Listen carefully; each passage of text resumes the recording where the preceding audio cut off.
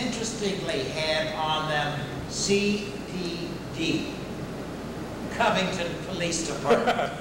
I read that somewhere. The Covington Police had given Carl Kiger these guns. Property of the city of Covington committed the murders.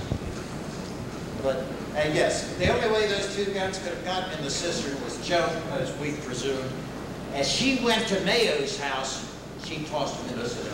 Yes. Yeah, Jack, how you doing? Was Dr. Tom Weldon one of the doctors that examined Joan? Dr. Ertl was the family doctor. Do you remember Dr. Ertl? Wasn't Tom Weldon the psychiatrist? He very well could have been. It wasn't, his name wasn't mentioned in our newspaper accounts.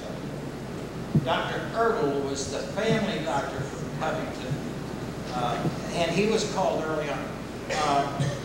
Chambers and Grubbs picked up the body,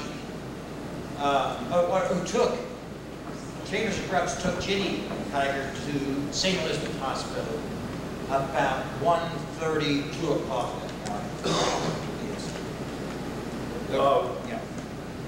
You all have been so kind, and we are so full of the dedication and interest we have in it. We can keep you the rest of the night, but it's been said the best speech is one that stops when you want it to keep going, so we're going to have to stop it.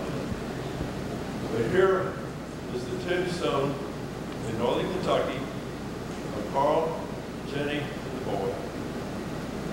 Sure, we took a picture of it. We got the radio program from August 16th, 1943. How about that for preparation?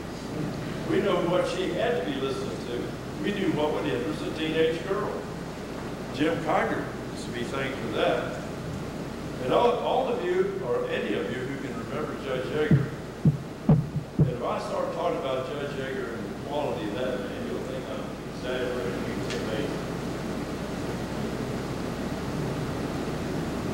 Jim Kiger looks very much like him. If we had same hairdo. We got to say that.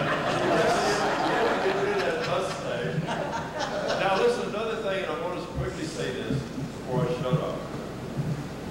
And I'm being repetitive. Sawyer Smith was, without a doubt, only perhaps two. He was the best trial lawyer I ever saw in 41 years of practicing law.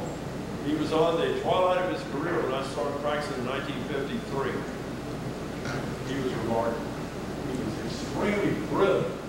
He knew the law. He was charismatic. He had a gift of gab unmatched.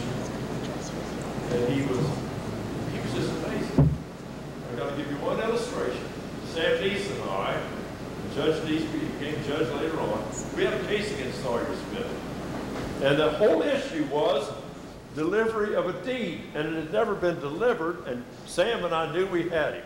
The jury was all in panel and everywhere, and things were going so beautifully. Ha! Judge Neeson and I were in law school together. We had the great Sawyer Smith. We were going to get him. At a certain point in the trial, you'd have thought it was the Magna Carta and the Constitution rolled in one. He stood up and he said, "If it please the court, Your Honorable Judge Yeager, ladies and gentlemen of the jury, let the record show that I have in my hand a deed." And he walked right over where Sam and I were sitting, and he laid it down. And he said, "Gentlemen, it's now delivered." I looked at Sam, Sam looked at me, and Sam said, "What the hell are we going to do now?" He said. I said, "Sam, we're going to lose." That's known as getting euchre day, sir. Yeah. Anyhow, when I'm being critical of Sawyer Smith, I was doing what you do in a courtroom. Lawyers have terrible PR because this is the kind of thing we do.